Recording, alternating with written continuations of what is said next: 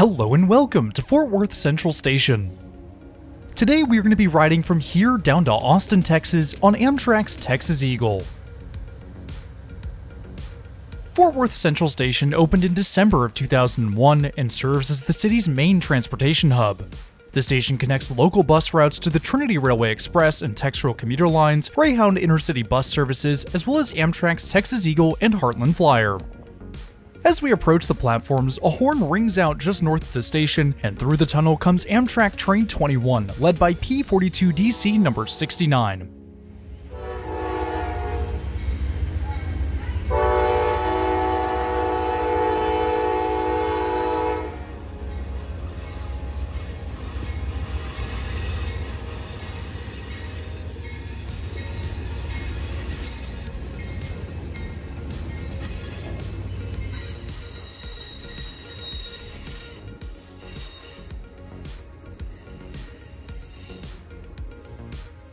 Train 21 trundles past the main platforms to the south boarding area, and we can head down to meet it.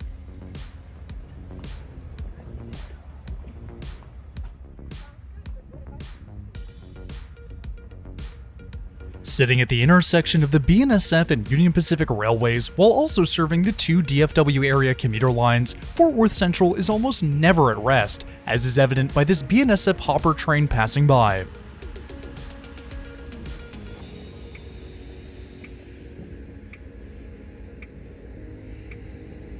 First up on the passenger side of things is one of TexRail's Stadler Flirt EMUs emerging from behind our Superliner coaches. These gorgeous EMUs have been in service for around 4 years, with sister units on the way for DART's Silver Line construction.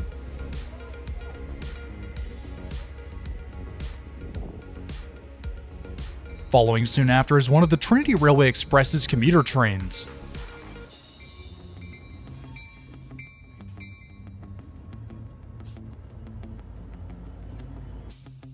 TRE runs between Dallas and Fort Worth, following the shared Amtrak and freight corridor between the two cities.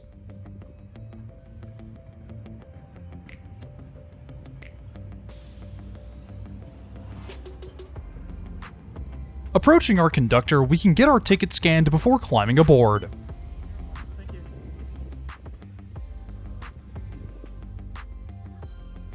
Heading upstairs, we make our way to the rear of the train, where we find the best feature of Superliner coaches, a clear view out of the rear window.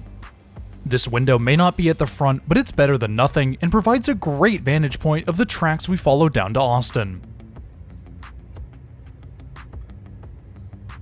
With some time to spare ahead of departure this afternoon, we can head back outside to take a good look at Train 21. The Texas Eagle has been Amtrak's neglected child for many years now, running a reduced coach count since October of 2021. Today's train is no exception, with one sleeper at the front, a single cafe car, and two coach cars at the rear. Gone are the days of two sleepers, traditional dining, and an observation car. The observation car is rumored to be returning in July of this year, but who knows if that will actually happen. Traditional dining was also rumored to return when it was reinstated on most long-distance routes, but the Texas Eagle was skipped, so I wouldn't be surprised if it's more of the same with the lounge car. For shorter trips like ours today, this reduced consist is fine, but for longer travels, it's less than ideal. Two of the main attractions for long-distance trains are traditional dining and a comfortable lounge car, but with both gone, the Texas Eagle is only a husk of its former self. If you want to see what it's like to travel overnight on the Texas Eagle's reduced consist, then check out our ride between Chicago and Austin that went live a couple months ago.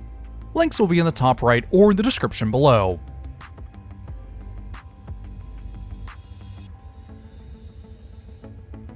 The show outside isn't quite over. From just beyond the Tower 55 interlocking emerges Texas Eagle Train 22, our northbound counterpart. Train 22 is led by a Locomotive 57 and sports 5 cars instead of the usual 4, with an additional coach class car tagged on at the rear of the train.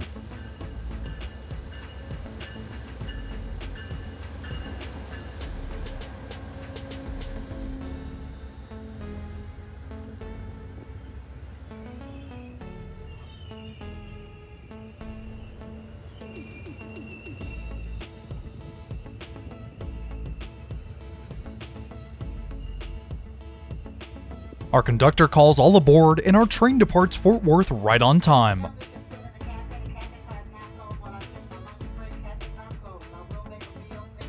Rolling out, we get one final look at Fort Worth before crossing the Tower 55 interlocking.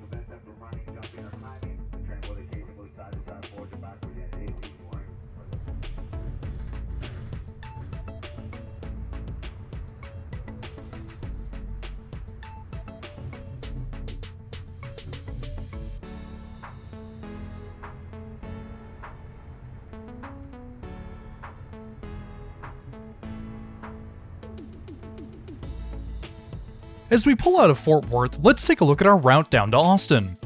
Our ride through Central Texas begins with a southbound departure out of Fort Worth, leaving the DFW area for rural Texas. The tracks shadow the route of Highway 174 through Cleburne, turning east towards Waco past Meridian. The tracks change hands between Highway 6 and 317 ahead of our stop in Temple, Taylor following not long after. Meeting up with Austin's Mopac Highway, the tracks skirt the edge of downtown, pulling into Austin's Amtrak station a little before sunset. We'll cover a total of 201 miles between DFW and the Texas capital city, with a travel time of 4 hours and 12 minutes. Coach seats on Amtrak Superliner coaches are very comfortable. There is always more than enough space to stretch out and relax or get some shut-eye on longer journeys. Each seat includes a footrest which extends down from the seat in front. The mesh seat back pocket is in good condition and holds the safety information card. The standard tray table folds down from the seat back and slides forward and backward to the user's liking.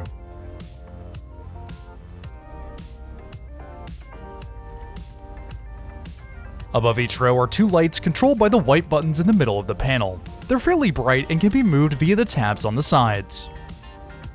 Each row also includes two outlets located just below the window. Speaking of windows, blinds can be found along the sides of the train to block out any unwanted sunlight. Superliner seats include both leg rest and backrest adjustments. The leg rest can be extended out from beneath the seat by hand, locking into place automatically. The backrest is controlled by the upper lever on each armrest, which reclines rather far for extra comfort. Looking across the aisle, we can see that recline in full effect, the seat angling back around 30 degrees. The speeds picked up as we headed south, our cars bouncing away over the mainline tracks.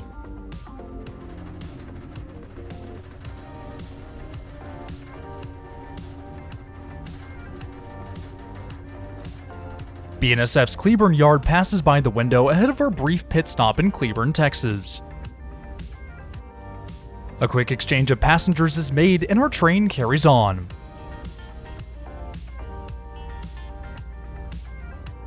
As mentioned upon boarding and seen when departing Fort Worth, the coolest feature of our coach is the massive window at the rear of the train. From back here, we get easily the best view on the entire train, or any train in the US for that matter, the tracks winding away beneath us as we cruise down south. If you want to see the entire ride from this incredible perspective, then check out the full recording of this ride from Fort Worth to Austin on this second channel. Links will be in the top right or in the description below. While we're enjoying the ride, why not hit that subscribe button? It's totally free and it really helps support the channel. If you want to go the extra mile with your support, then feel free to check out the channel's Patreon or become a channel member. Patrons and members get their names in the video, access to exclusive weekly posts, and even the opportunity to vote on future videos. If those perks pique your interest, then click the links in the top right or in the description below to learn more. South of Cleburne, we've reached our top speed for this ride. 79 miles per hour is the maximum track speed for this segment of the line, but the Texas Eagle reaches 90 miles an hour elsewhere, with maximum speeds now up to 100 miles per hour in Illinois between Chicago and St. Louis. Bathrooms on board Superliners are located downstairs, so we'll head to the center of our car and down the stairwell to find them. There are a total of 5 bathrooms on each car, which means there should always be one available. The accessible bathroom is the largest available facility, with plenty of extra space to move around in. The sink works well with half a bottle of soap and plenty of paper towels.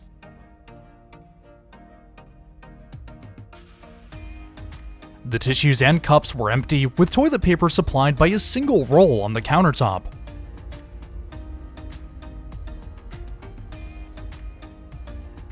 The trash can has also been replaced by a hanging trash bag, which I find irritating as there's a perfectly functional trash can below the mirror.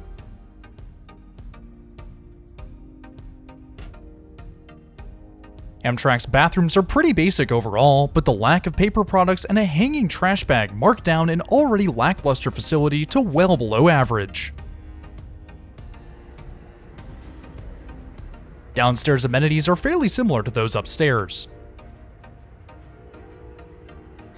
A water station can be found by the stairwell with a large luggage rack on the opposite wall.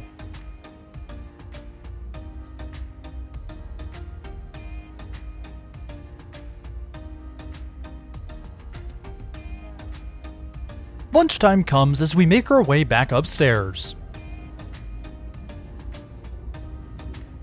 The cafe car on today's train is located forward of the two coach cars and rearward of the sleeper. Stepping inside, we enter Amtrak's Diner Lounge. The Diner Lounge is a combination cafe and lounge car with large booths for groups of 4 or 6.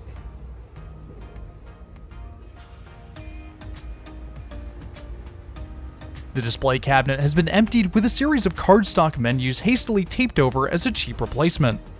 The stock images show only a portion of the onboard options, the full menu found closer to the bar itself. For lunch today, I went with the tried and true mac and cheese skillet with a blue corn veggie tamale and a bottle of water. The mac and cheese skillet will never cease to please. It may be a quite basic dish, but it's a lot of food for your dollar and it tastes pretty good too. The tamale didn't look too appetizing, but it certainly tasted good, although that could have been down to the hot sauce added on top. Overall, for what I paid, not a terrible meal. Temple is our next stop on today's ride, and the only smoke stop between Fort Worth and Austin.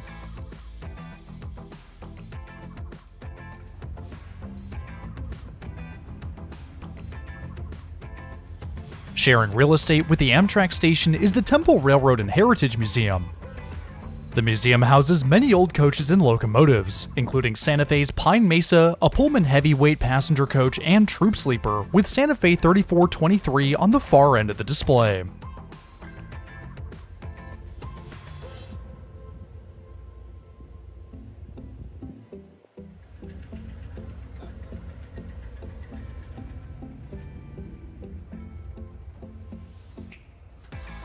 It's slow going out of Temple, realigning onto the southbound tracks past Tarrant Park.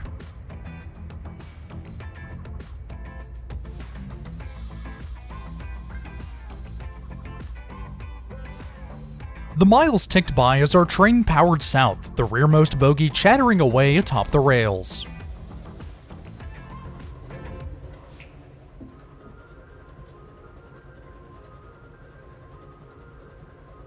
Our train curved into Taylor just as the sunlight began its transition from white to yellow and eventually orange at sunset. It's another quick stop and we're moving again a few minutes later.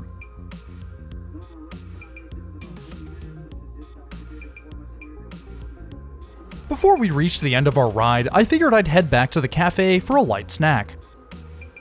From the selection on board, I chose the usual Doritos and a can of Coke. It's definitely not the healthiest option, but the caffeine was certainly welcome.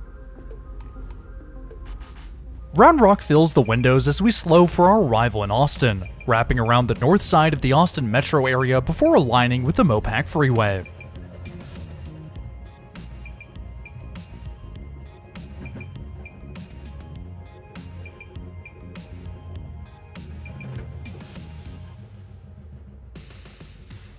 Before we can get any farther though, we must complete the Amtrak tradition of waiting for freight traffic.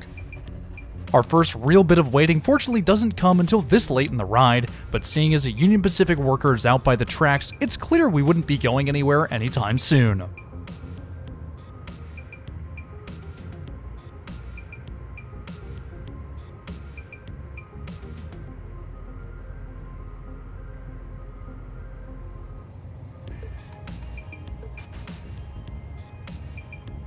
Finally, after what felt like 2 hours but was really 30 minutes, the Union Pacific Manifest train was able to pull forward, clearing us for our arrival into Austin.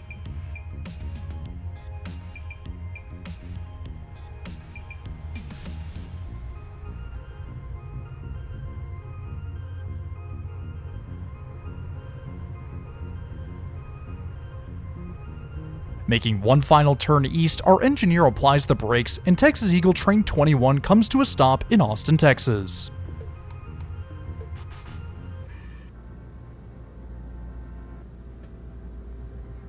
Grabbing our belongings, we can alight into Texas's capital city.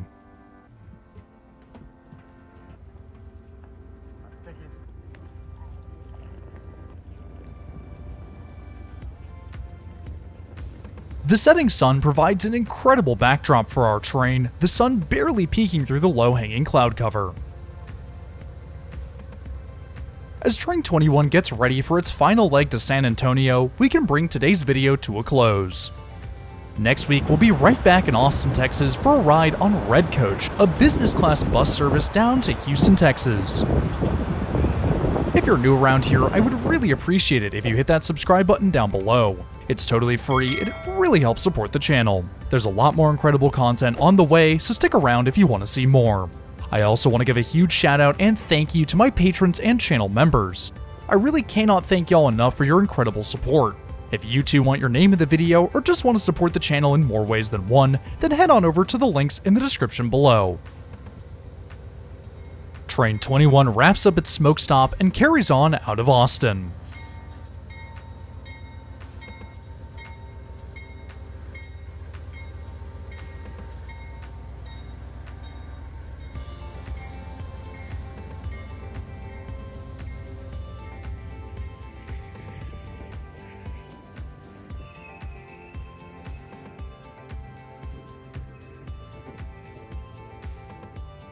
But anyways, that's all I have for today. Thanks for riding with me, and I'll see you in the next one.